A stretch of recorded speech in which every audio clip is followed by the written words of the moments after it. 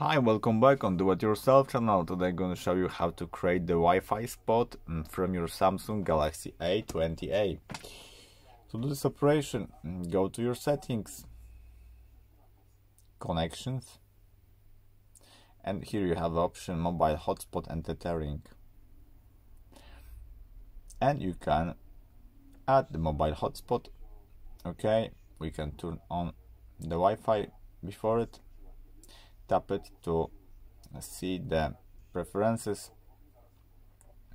You should turn off the Wi-Fi in your device and select this Wi-Fi to connect and write this password to connect.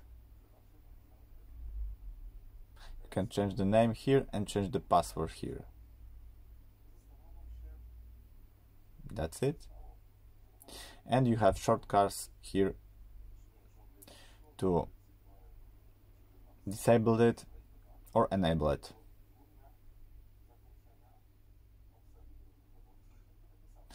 That's it. I hope the video is helpful for you. If yes, you can leave like, leave comment and leave subscribe, and see you by next video. Hey!